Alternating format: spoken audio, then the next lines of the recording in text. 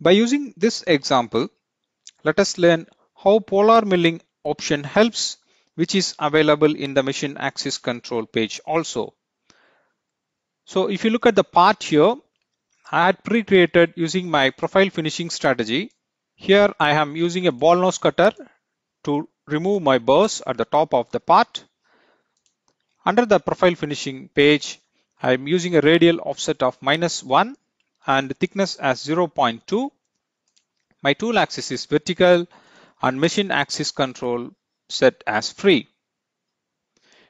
Before that, let us find out whether this machine can able to perform and complete the whole profile.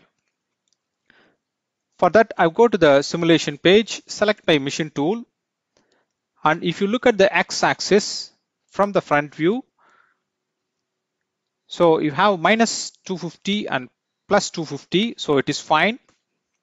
And if you come to the side view, your y-axis is limited to 80 mm, so it is not enough at the front of the part. So at the back side, it is fine. So it is not possible to complete the profile using your machine axis control set as free. So let us find what will happen with this option. I will make my machine position as home. If you simulate this tool path, it starts from the top of the profile. When it reaches to the maximum limit of 80 mm, the simulation gets stopped. So what we can do with this machine and how to complete the job. Go to the settings page again, copy my toolpath here. Under the machine axis control, I change my proposed orientation as polar. Here you can make your rotation center by selecting the work plane, and you can lock the axis as X and Y. So here I'm using X first. Let us see whether this can complete.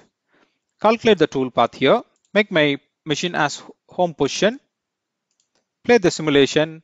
It is not possible because it is moved to the other end of the y-axis in positive direction.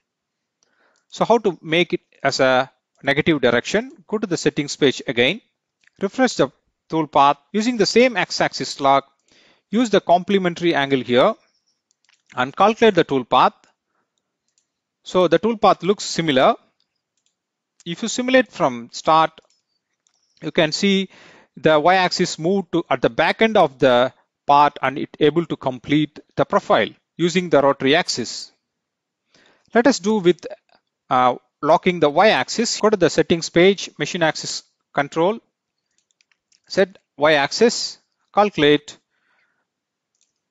Now if you look at the simulation of this toolpath, it moves to the x end and it able to complete the part again. You can use the polar option wherever the linear axis is not enough to reach or complete the profile.